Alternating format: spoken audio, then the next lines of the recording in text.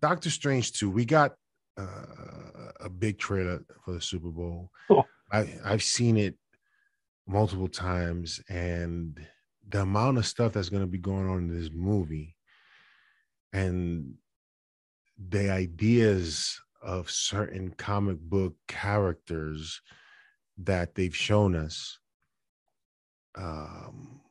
Brian, this is going to be this is certainly $1 billion film.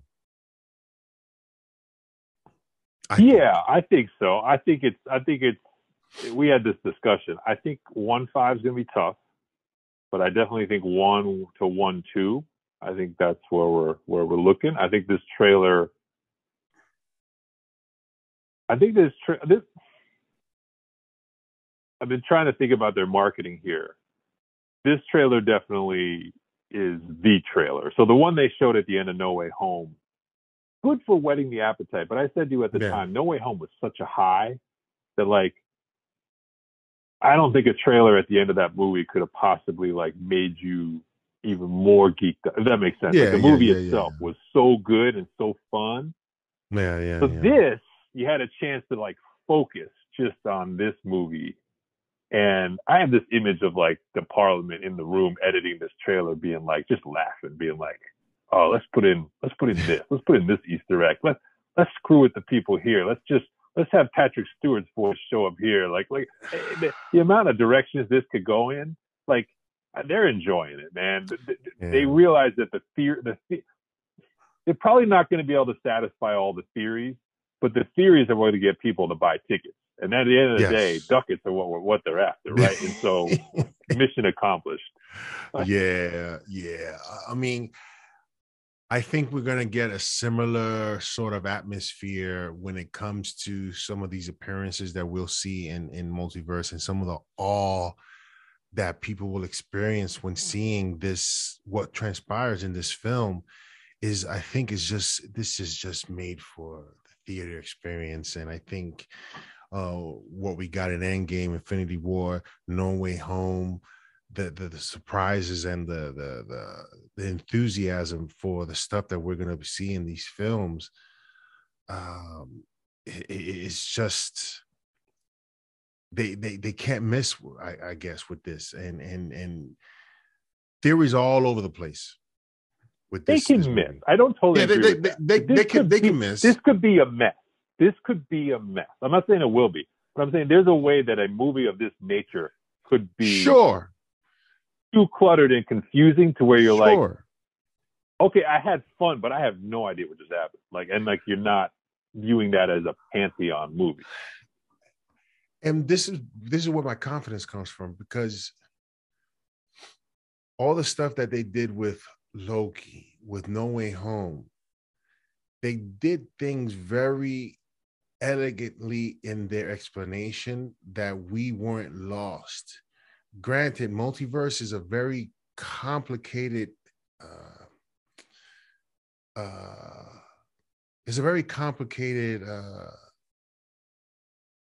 story or event that's occurring with this film, and I find it difficult for them to, they can mess it up, but I find it difficult to believe that they will, because of the other stuff that we seem to be, or we've thought of, oh, this is just too much. I don't know how this is going to work. I have my concerns. And they totally negate all those concerns and give us something amazing. And I think when you add up all the variables, Sam Raimi, Benedict Cumberbatch, some of the cameos, the Illuminati stuff that we're going to see, all this stuff, I think there's just going to be a lot of, we're going to be glued to the screen. And I don't think this movie will disappoint. Okay, so let's try to unpack a few things here. First of all, I think What If, big winner of this trailer. Oh, yeah. Big winner. Because, and I link this to the lead, I think Benedict Cumberbatch and Elizabeth Olsen are going to have the most fun in this movie playing the other version of themselves. Because both the evil Scarlet Witch and Strange Supreme look awesome. Like, you look at those, the second they show up on screen, you're like riveted in a way that Doc Strange and Scarlet Witch, the good version, you're kind of like, I know them, they're fun, but it's the other two, I think, that are going to make the stars kind of, really shine. So again, if you haven't seen What If, like, I kind of feel like it almost becomes necessary viewing to get context for Strange Supreme. Yes. Definitely. Not to mention, Captain Carter, I guess, is in this movie. Possibly, yes. So, if she's on the poster, so that's the What If premiere. So I'm just saying, like, and which officially has me on the lookout for The Watcher. I'm just going to say that because I still maintain Jeffrey Wright did not sign up to be a voice only character. Yeah.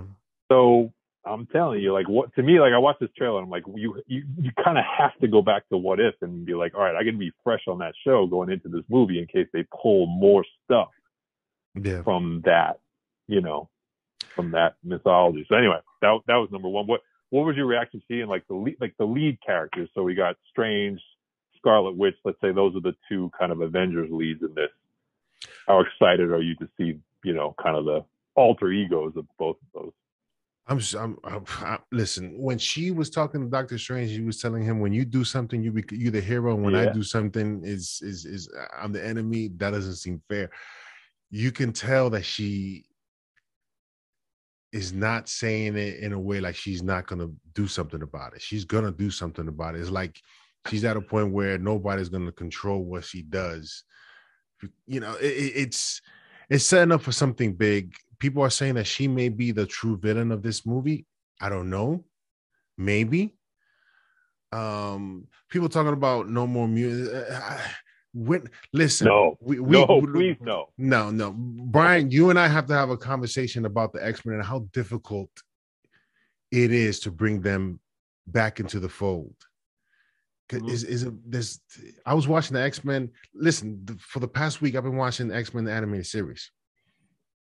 And there's just greatness in there, man. There's just greatness. If you haven't watched X-Men the animated series, it's must-see TV.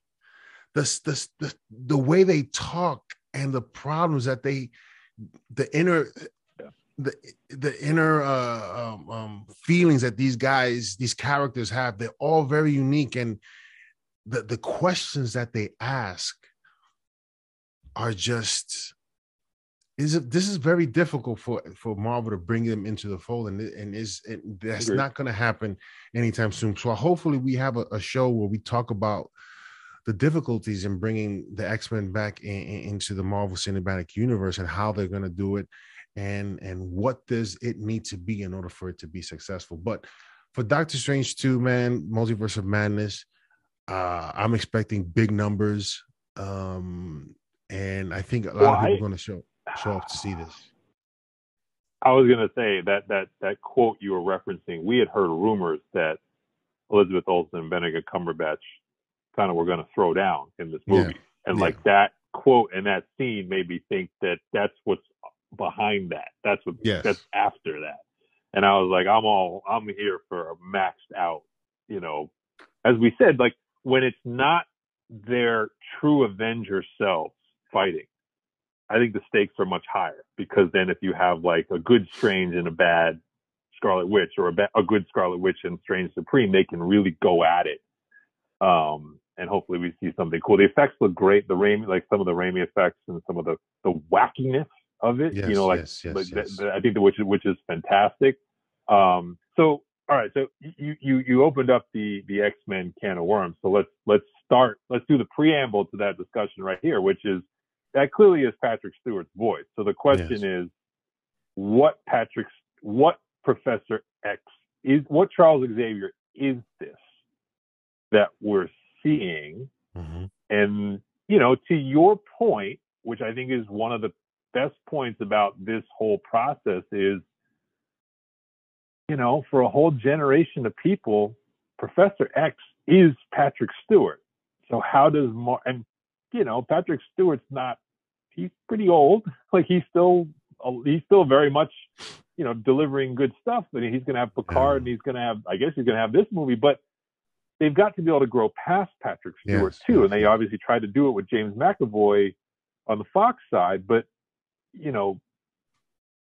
it's hard. Like Patrick Stewart looks like comics Charles Xavier in his wheelchair form. So like, how do they, if they're going to use him, how do they then grow this character into a new version that people love and embrace, that's not kind of tied down by what Patrick Stewart did so well with this character for 20 years? I think they're going to put this in his own sort of bubble, I guess, in the multiverse, and not let it leak out into other things, because like you said, Patrick Stewart is old, he's an older chap, and when we finally get the X-Men, that character has to be a mainstay. And certainly we're going to get multiple movies of the X-Men, because again, if you watch the X-Men animated series, it's like they go through so much. I've never been opposed for them to bring back James McAvoy, or perhaps even bring back Fassbender for Magneto, because I thought they played those characters fantastic. They were fantastic in those roles. So I wouldn't be opposed to that. But how do they do it? I don't know. Obviously the multiverse, but how? There's a lot of questions. And listen, for those people out there who think, I don't believe it to be the case, but this doesn't get resolved at the end of this. Your thoughts? No, I don't think there's any way. Plus, you're introducing America Chavez. We got our first look at her in this trailer. As you said, there's a Captain Marvel somebody. Doesn't look like Brie Larson. You said a lot of people saying it's Monica Rambeau. There's too much here. There'll be like I don't know what you call it, like a stalemate resolution, some kind of chapter ending that they can work with, but it clearly is going to have way more bigger picture questions than answers. So yeah, no, and I'm fine for this particular movie. I'm fine with that. That because this movie is as much an intro to cinematic multiverse, right? If Loki was the intro to like Disney Plus multiverse, this is the intro to big screen multiverse. So, in that sense, it shouldn't have an ending. Yeah. I mean, you got Kang still running around. There's a lot for it to just be resolved in this one film. Certainly, like you said, it's going to have some sort of resolution that leads to other things, but not totally multiverse resolve. To me, it's just an impossible thing to do, given that you have all this other stuff happening, right? I'm just fascinated by how they're going about doing this, because we still don't know. Again, the theories out there are crazy. Nobody knows what's going to happen. Everybody has good theories, but we really don't know how they're going to go about doing this. And I think that's one of the biggest selling points right there, Brian, for this film, is that we don't know. There's so much going on. We see characters that we don't know who they really are. Obviously, one that we know for sure, but who are those other people sitting for this, I guess, trial or this judgment against Doctor Strange for whatever it is that he did. So, we didn't talk about Baron Mordo, but Chiwetel is in the movie, and I think the other thing you're making a very good argument for, without specifically saying it, is this is why I don't want a lot of cameos in this movie. Like, because this trailer underscores how much this movie's main narrative has for us to kind of sink our teeth into. So I don't want to spend 15 minutes or 20 minutes of this film ha-haing at Tom Cruise or Emily Blunt or whoever else they get to be an alternate universe Avenger. Like it's cool, but I'm like, I don't want to get bogged down in that when this trailer is clearly showing you this movie has a lot of ground to cover, and we're really interested in that ground. We don't need 27 cameos for this movie to be sold, but they're clearly going to do some cameos because they want to, again, increase box office. And sure, if word gets out that Tom Cruise is going to be in the Iron Man suit for even 2 scenes, yeah, that'll sell some tickets. I don't disagree. Yeah, I mean, if he's in the movie, it'll probably be for a short sequence. He's probably, who knows, he's probably one of the guys sitting down in that chamber. What is, do we know the running time for this movie? We do not. I would guess it's going to be at least 2.5, though. I don't think it'll be as long as the Batman, but I would guess it's probably between 2:30 and 2:35, somewhere around there. Yeah. Yeah, man. Let us know in the comment section below what you guys think of Doctor Strange 2 and that trailer. I gotta call my source and find out and get some confirmations. That's what I gotta do. I tried calling today and I didn't get her. No, they didn't pick up. But I'm gonna keep on calling and see if I can get some news and confirm some stuff, like we did last time with the 3 Spider-Man and Charlie Cox being in No Way Home. Yep.